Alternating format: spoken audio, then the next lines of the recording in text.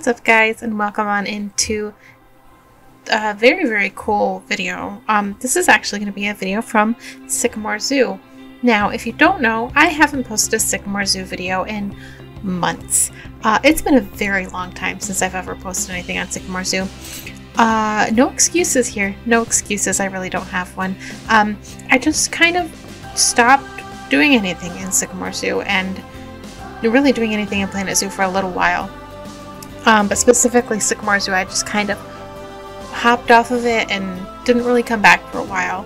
But I am back now. I'm really excited actually, because I am starting the new entrance.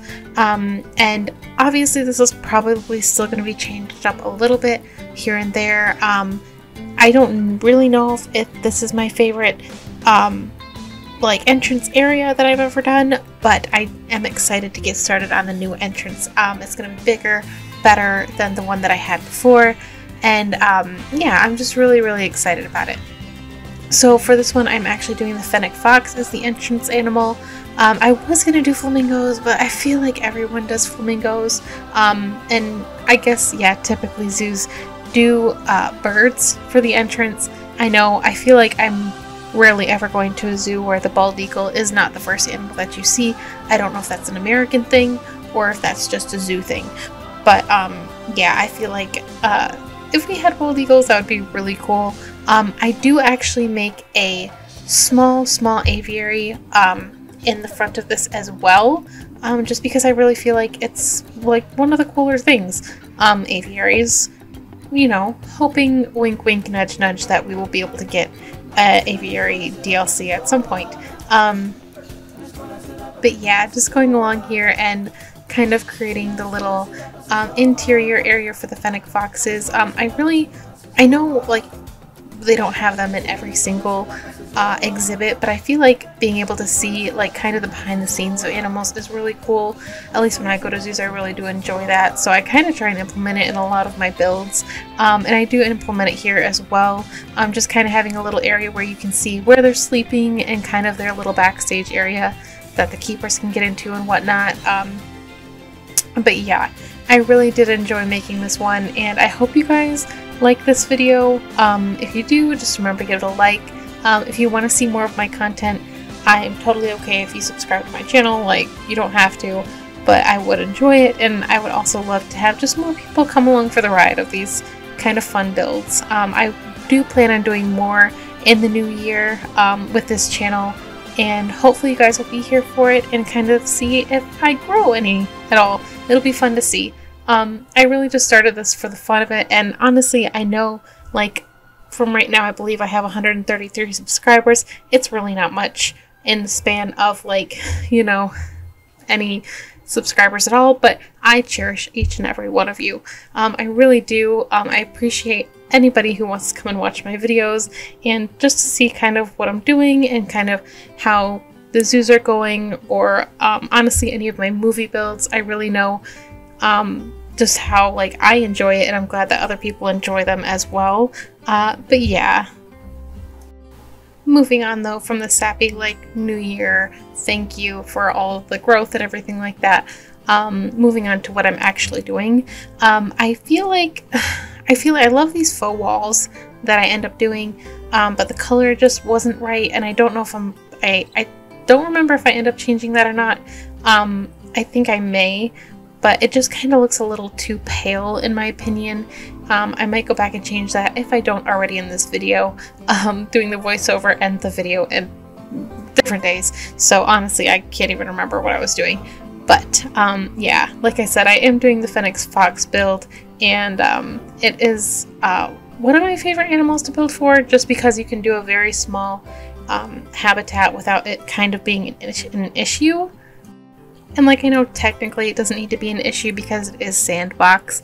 Like, you could make all of them really small habitats and the animals wouldn't care, but I feel like it just adds to kind of like the just kind of the vibe to have it be like a smaller enclosure and kind of smaller exhibit to like show them.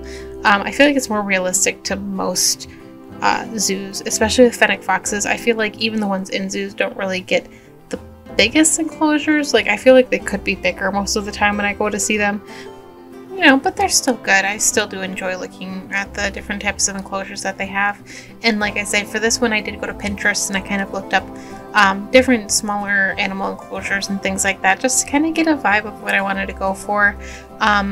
And so yeah, but I do end up adding quite a bit of foliage and a different interactive things to this exhibit. Sadly, they cannot use some of them, which I know Frontier has to have hitboxes, but the hitboxes I feel like are too big on Fennec Foxes, because these tunnels that I'm making right now, they weren't able to fit through, even though they are like 10 times smaller than like the area that they're supposed to be in. I don't know if it was the height or something like that that was getting in the way, or like the type of item it was that was getting in the way, but they weren't able to use them at all, which was really sad, but it still looks nice, so I kept them in. But yes, definitely just making more faux walls. I really love the way that these look and the way that they turn out, and I love using them just because they really do give a lot of texture and a lot of what's the word, like, they make it look like a real zoo, because obviously real zoos can't have real trees in every single exhibit and real backgrounds and all that good stuff, but it really does add to like the realism of the zoo, which is funny because it's fake, but like adding fake things to real zoos is a real thing. So if you want to add fake trees to a fake zoo, it makes it look more real. But anyways, moving on.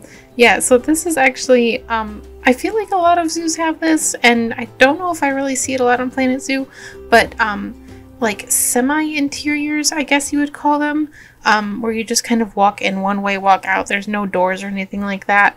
I feel like I've been starting to add more to my zoos just because I feel like they're very accurate. Like a lot of places, unless it's like a tropical house or like a birdhouse or something like that, they don't really have doors.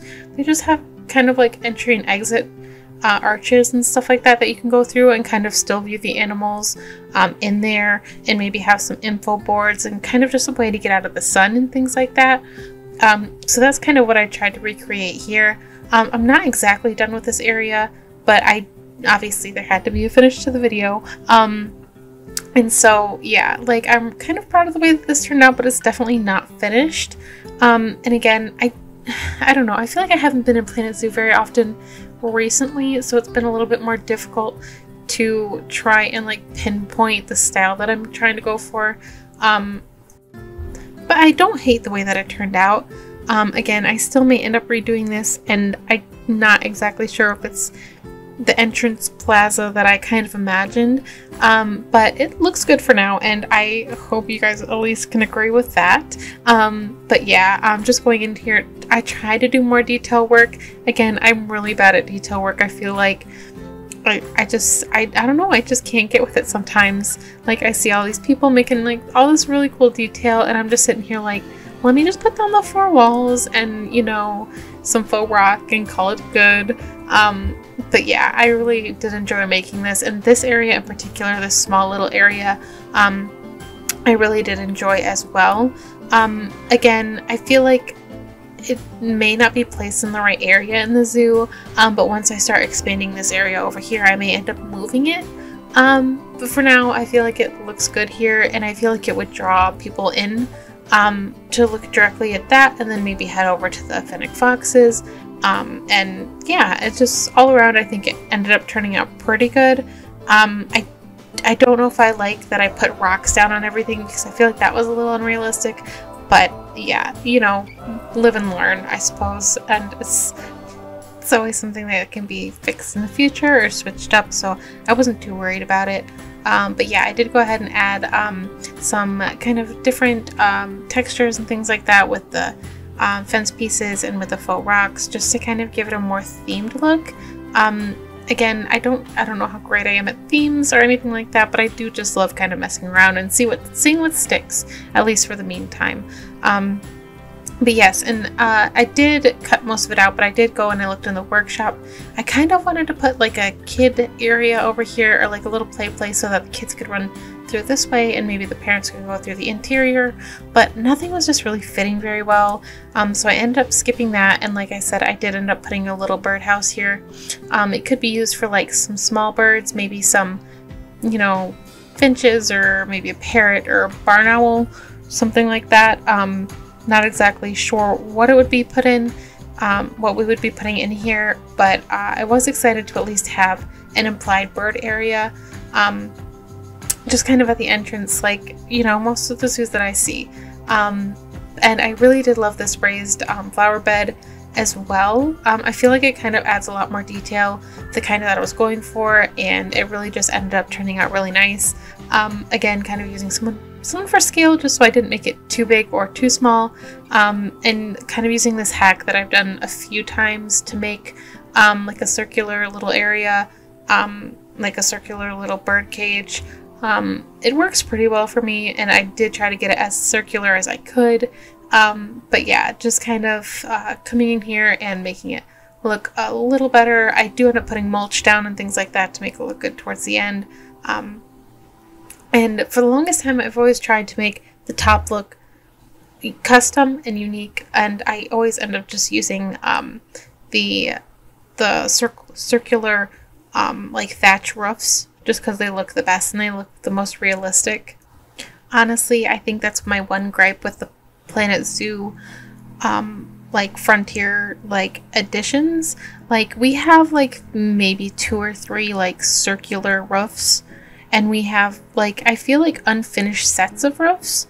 Like, I know there are some that have like rounded edges, and then some that don't have rounded edges, and then we have obviously the thatch that has like the unique circular roofs, and also like the glass roofs I feel like aren't finished as well. Like, some of them just don't have everything that are necessary, and honestly, the one thing that gets me is, for one, like if you managed to make like a 1x1 like room or something like that, like let's say you wanted to put a roof on one of the shops or one of the food stalls or something like that, like you can only do the like triangular shape of roofs.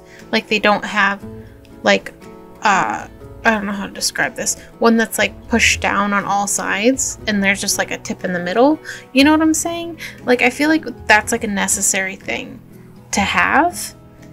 I don't know if that's just me, but I feel like we've been kind of gypped out of that.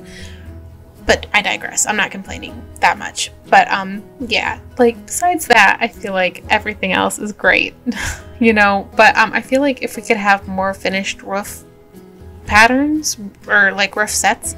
But yeah, just kind of wrapping up here because I feel like this is gonna finish soon. I will show you. I think I'm gonna talk to you in the live portion where I show you it all finished, so we will see. But in any case, thank you for watching, and I really do enjoy your guys' viewership and like your comments and everything like that, and I really do hope to be putting out more content sooner and more on schedule. So hopefully 2022 scheduling will happen on this channel and it'll be great. But yeah, for now I will talk to you later, and I hope you guys enjoy the rest of the video. Bye!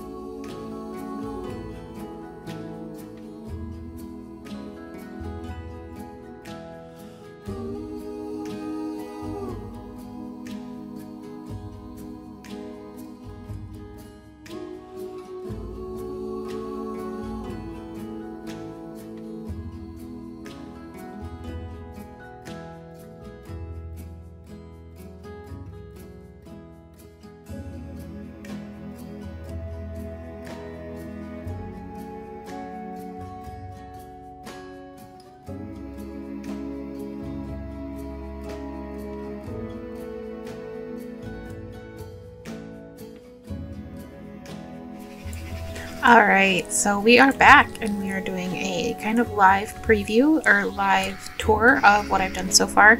As you can see, it is not a lot, but you know, we're getting there. We obviously, as you can see, we got our hotel up in the top, we've got our zoo here a little bit to the left, and we are just going to be making our way up and over, and maybe expanding a little bit on this side as well.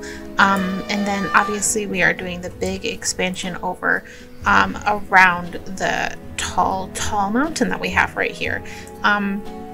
Yeah, going down and kind of figuring out what we're doing over here, I kind of wanted to give you guys a little bit of a tour of the Fennec Fox habitat because I'm very happy as to how it turned out. I am very sad to say though that they can't use these tunnels. I thought they looked really nice, but apparently these tiny little babies right here are not able to use them. Which is kind of sad because obviously, as you can see, in real life they would definitely be able to use them. I could probably try to hack it by putting a tunnel underneath there, but you know, I'm just gonna let it sit for aesthetic's sake and just have them in there anyways. But yeah, as you can see, just kind of coming in here, and I may do more detail work on the walls, may add more info boards. I did make these myself, just kind of sticking with the green color theme of Sycamore Zoo, and yeah, it's not too much. Obviously, I did not make the drawing at all. I found that online, and props to whoever made it because it is very cute. But yeah, just kind of having a little, you know, faux info board here. Having their little statue, maybe kids can come up and touch this because obviously they do look like little puppies, so I think a lot of kids would want to go and hold them, and you know, that's the closest that they'll be able to get. But it is alive, or not alive, it is a you know, life-size little statue of them, so they'd be able to get like kind of how big they would be in comparison to other animals. And then as you can see, coming over here, we do have our little finished small aviary area, just a little area for maybe a rescue bird or something like that to be housed in temporarily, and kind of just introing the area and sticking with the little theme here. As you can see, I did start to make progress on doing more detailing, and I will obviously be doing more detailing over here and kind of covering this area up, just so that you can't see all the other areas that we have on this side, and just really encompassing the zoo. And then over here, I'm not exactly sure what I'm gonna put on this side. Kind of thought of maybe making a very close encounter with maybe some farm animals, but I'm not sure if I want that in this entranceway. So we'll see. Let me know in the comments what you guys think I should put over there, because honestly, I'm not sure. I am 100% okay with transferring animals from the any other part of the zoo, and I do actually have let's see what I have in my storage. Nothing. So not a lot in the storage, but we are always open to adding different birds, different modded animals. The only thing I probably won't put in is a dinosaur, but you never know. You never know. Maybe I'll put thylacine or something like that in the zoo just for the fun of it. But yeah, I hope you guys have enjoyed this video, and I will talk to you guys in the comments or in my next video. I hope you guys have a nice day whenever or wherever you guys are, and yeah, just have a nice day, and I will talk to you guys later. Bye bye.